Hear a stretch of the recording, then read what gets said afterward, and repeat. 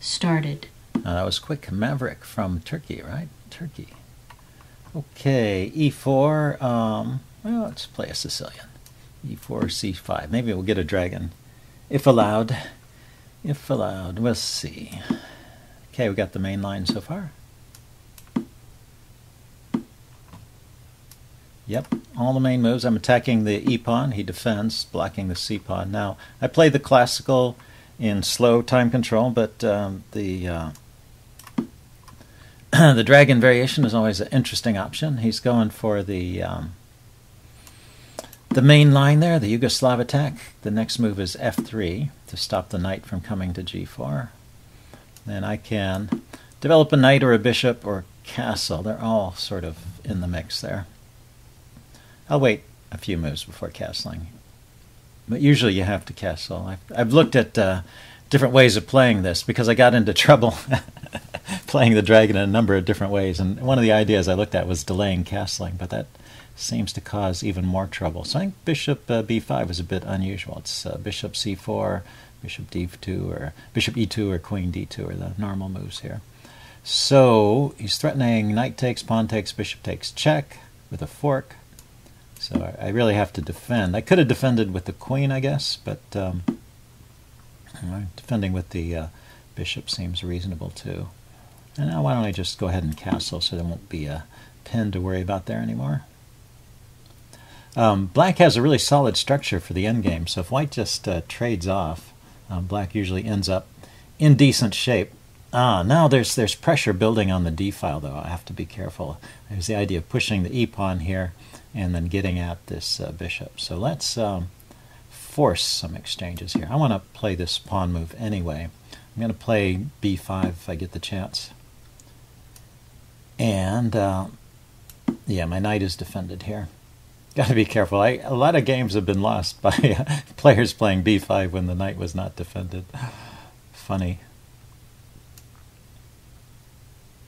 Is it possible to play this? I mean, it's a common idea to play knight somewhere and then rook c8 and then knight to c4 to force a trade of this light squared bishop. Maybe it's a little more accurate to play the knight over here to a4, hitting the bishop immediately.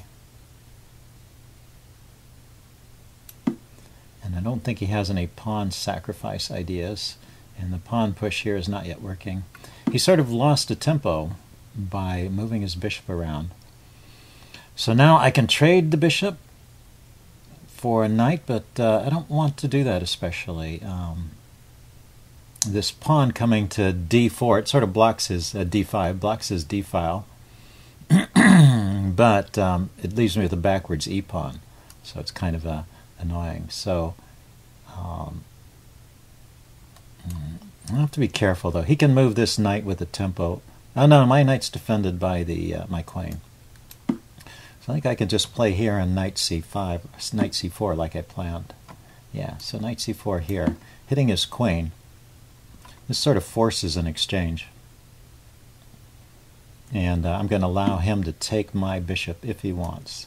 And then I take with the rook, and I get this nice rook here on the c file. And I can even think of sacrificing it on c3 to disrupt his pawn structure here.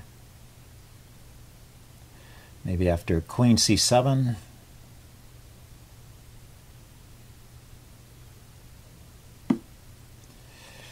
Yeah, this is an interesting way to play. So instead of taking immediately, he starts pushing this pawn, which is threatening to open up the h file. So I think I take the bishop, queen takes, and then when the pawn comes forward, I can take with the knight, forcing him to sack the exchange if he wants to continue the attack. So I take queen takes. It's my move.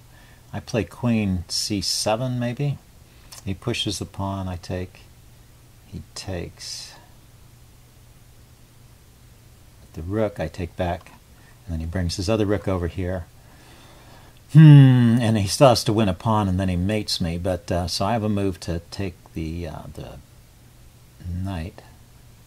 This knight. He has to give up a lot of material to do that. Okay, so let's start with the exchange. It's very important. I can't let him take on g6 because that would open up this file immediately. So when the pawn comes to h5, I have to take it with the knight.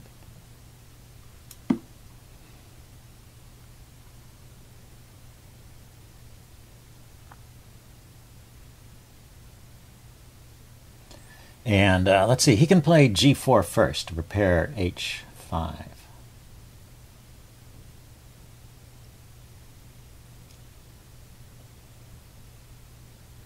Which is an idea. Let's see, if I play the move e5, kicking the knight, where is it going? It's not going to these squares. It could go back to, it goes back to e2 and defends this knight. Ah, so he comes forward with his knight. Yeah, that's actually a good idea here, huh? Okay, but it's not immediately fatal. I can bring my queen forward to c5 and threaten to take his knight on d4. And where is he going? If he trades, I'll take back with a pawn. It kind of messes up my pawn, but it leaves his knight hanging. And I've got this threat on c2.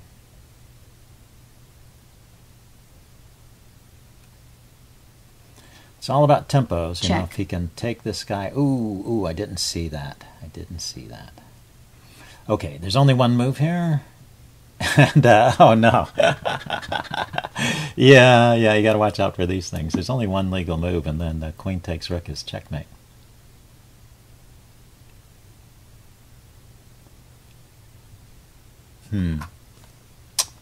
Too bad.